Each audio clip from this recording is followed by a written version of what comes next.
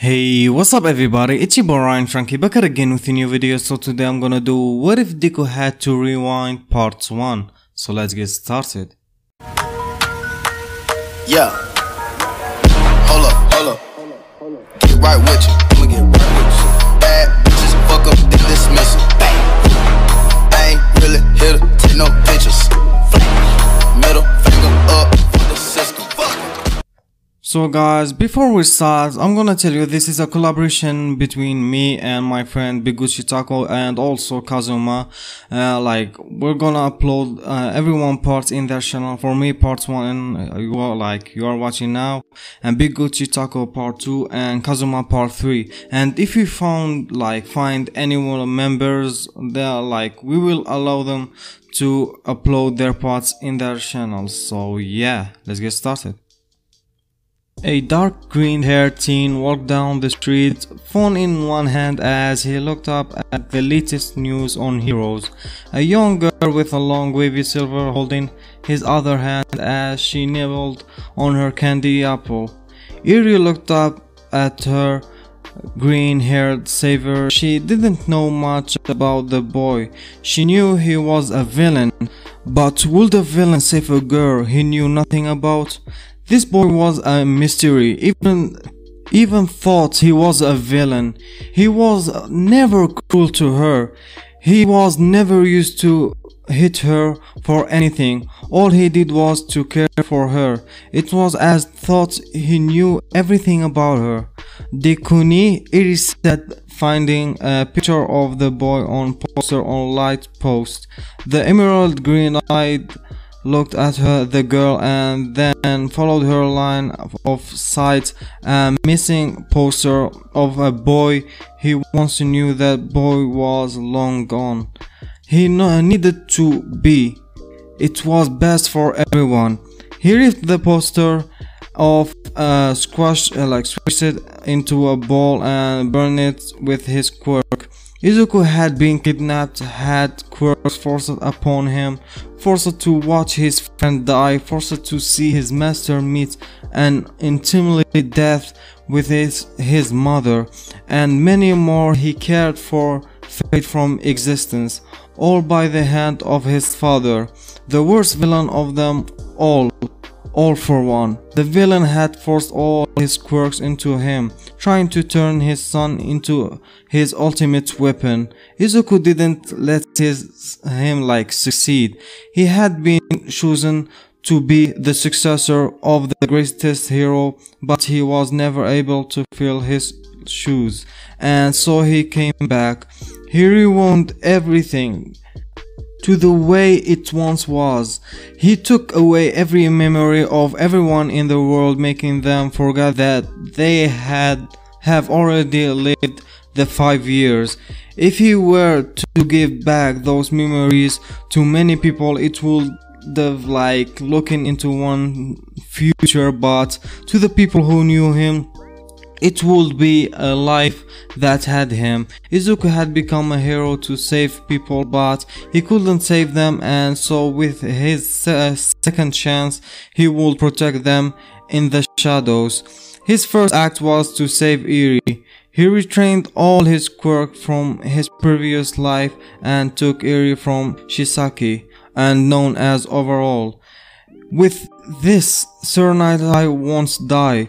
He still had one for all, but with everything reversed, there would be two to hold the power. Mirio was bound to inherit it. His plan was simple. He would change everything, and so no one would suffer. With Eri by his side, a medical mask on, they found themselves at the scenes where a villain was attacking.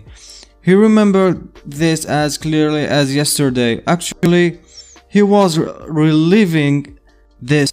Kamui was about to capture the villain, and then Might Lady swooped in and knocked out the villain. Izuku chuckled at the sight of Kamui Wood feeling down. If he only knew that them both would be power couple in just a year. Izuku had work to do today, Bakugo was going to get captured by a villain today. He needed to bring Eri to her school.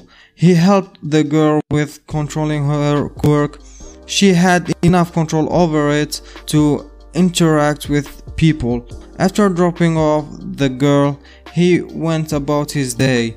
He was headed to a villain organization known as Drifters. They were not petty villains, they were villains with a reason. He accepted people who had been wrongfully accused, those they were looked down by the society. They're quirkless. Those told that they were villains because of their quirks.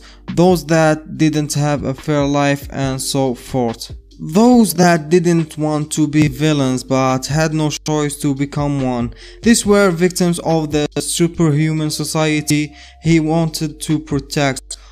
Though he may say villains, they were pretty much a vigilante group, but they were villains nonetheless, taking the laws into their own hands where the heroes can't venture to. Izuku wondered what he would do for the day. Maybe visit his mother. Thought he say visit, it was mostly meaning turning invisible and walking into his mother's hospital room and watching her. As creepy as it may seem, it was the only thing he could do to be closer to her. Ever since he ran away, his mother had broken down and hospitalized. She had slowly been getting better thanks to her a friend she made in the hospital, and of all people it was Todoroki's mother. Both were getting better. Izuku teleported into the room, placing a bundle of fresh flower in the vase. His mother was with Todoroki when he did. Inko, don't you think you should tell someone about this? Ray said, looking slightly terrified. No, it's fine. There's no harm done. Inko replied with a smile. Izuku stood in the corner and watched the two women chat. Who do you think is sending you these flowers and such a way? Ray asked, still worried. I'm not sure, but I have a hunch, but it can't be true. Mom, your hunches are always right. Just then, yo, Inko, I'm here. Mistress Bakugo comes back slamming in. Is it okay to let someone like that in a mental hospital? Izuku wondered. Holding his chest, he thought his heart was going to jump out. Oi, Ray-san, nice to see you. The green-haired woman chuckled, and the white-haired smiled gleefully. Izuku noted that Bakugo and Todoroki were male versions of their mothers, though thought Todoroki still had half red and blue-green eyes and the scar. If his whole head was white and both eyes grey and had no scar, he would be like just his mom. Oh, the mystery man brought you flowers again, said Mitsuki with a sly smile.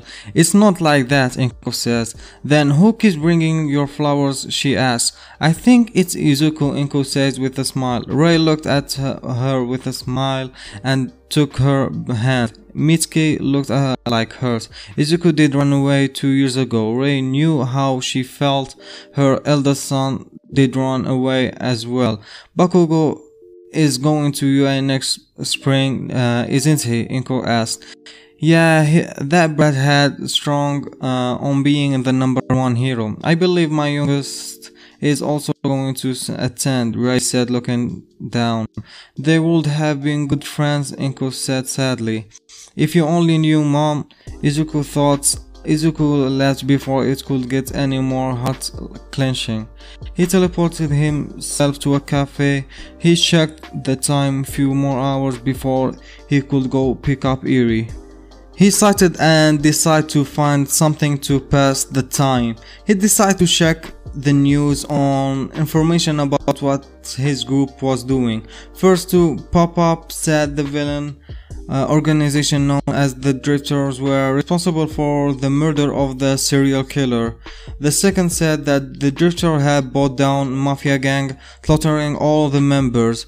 Izuku didn't like killing, but he does his research and had already lived this life. He knows what these people do, so he sent his group after them. Many of them had suffered from them as well. It was cleaning the street and revenge. Izuku made it to always track every member. Most were not active because they were under his protection. These were people who had lost hope in everyone and the family of his member. The people in his group were of all ages. These were victims of society. His complex brain could easily track every single one of them, easy as breathing. He still needed to mark a few people, his friend and also his family. So guys, I'm gonna wrap it up like right here. Like this is the first part, so the second part is gonna be on Big Gucci Taco channel. So yeah, if you enjoyed this episode, please don't forget to leave a like and subscribe, and I'll catch you in another video.